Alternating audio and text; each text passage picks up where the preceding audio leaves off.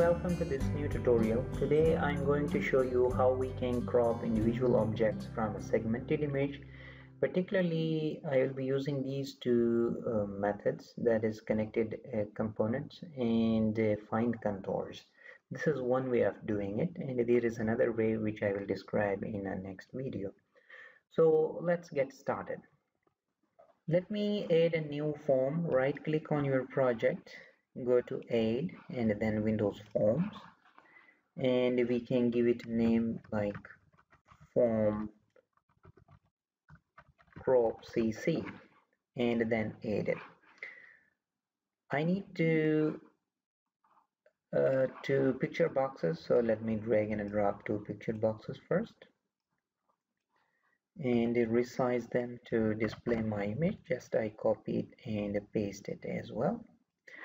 And we can use a menu to show different options. So I'll be using I will use this menu control. So drag and drop it. So the first one I call it file and then open and then I can say crop. So just double click on the open and make sure that you are using the Emgu CV, emgu.cv and using emgu.cv.structures. These two are important. And inside it I'm going to create an image object.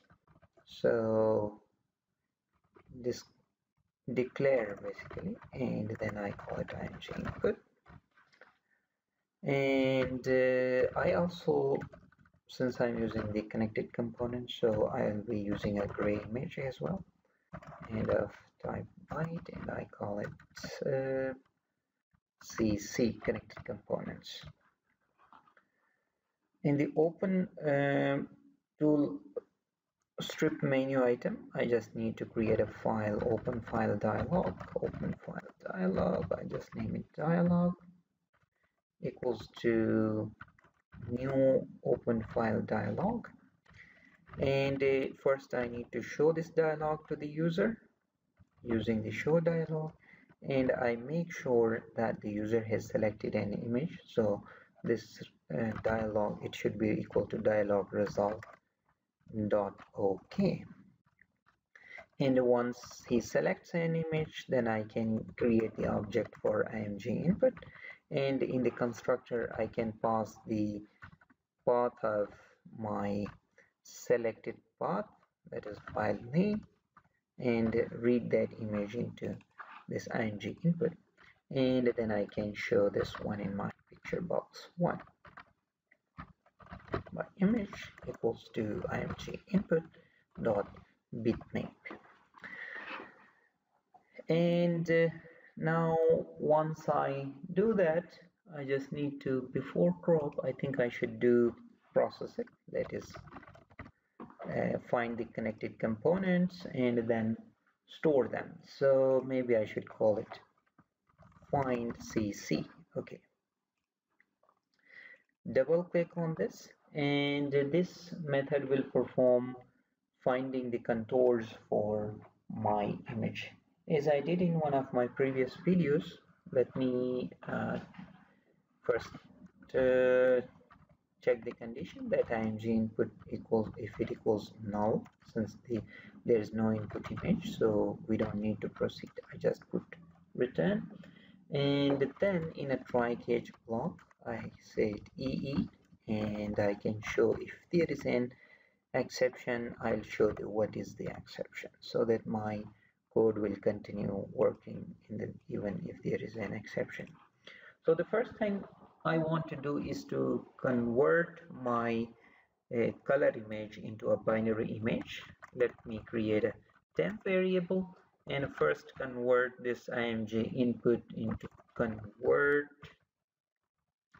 into gray image of depth byte, and then perform the thresholding on it, and I set this new value to be, let's say, 100, and threshold value, and if it is greater than this threshold, replace it with 255. And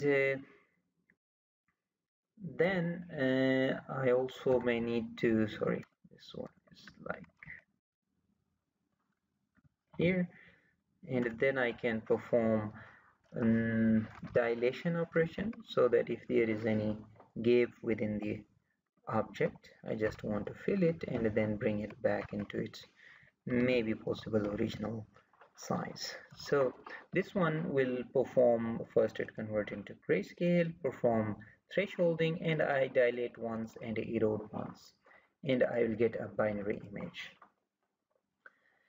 And since I want to find the connected components, and this connected components method requires an input image and an output array as well, so I will create an output array. I call it labels is equal to new made object, and since connected components is returning the number of labels as an integer, so I just want to use assign it here cv invoke dot. Now I am calling the connected components function, and it requires our first input as the image on which we want to perform the connected components. It should be a binary image, and then the output image, I just call it labels. And the rest of two parameters, they have been already used with the default values, so I'm going to use them as it is. Once I get the connected components in my made object, I want to convert it into an image. So CC is a gray image, so let me convert this labels image into dot convert to, sorry, and this is to image. Which type of image I want is the gray image, and of depth is in bytes. And optionally I can show it in picture box 2 as well. The 2.image equals to cc.bitmap.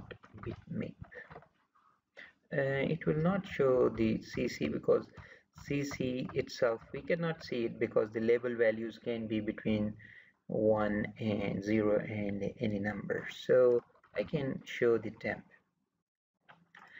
Okay, once we have the image displayed, once we calculated the connected components, then we can use the mouse click event to obtain the individual objects.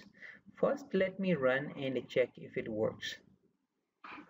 File, open, and let me select the coins image, and then find CC. Okay, so now if I click on this, I want to crop the image for this object separately and display it in my picture box too. And to do that, I just need to go to this picture box, and I'm going to handle the mouse click event. And inside this click event, I just make sure that my connected components equals null, then I don't need to do anything. And if it is not, then I can start with processing. Let me display a message in case if we got any exception. mb tab ee.message. Okay, and here is what first I need to get the integer label value.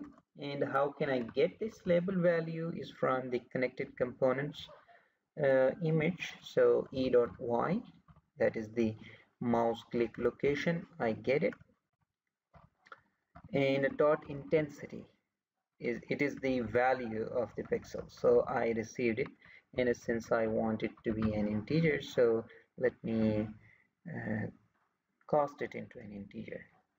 And the next thing that I need to make sure that this is not the background element, so if label is not equal to 0, then I can proceed.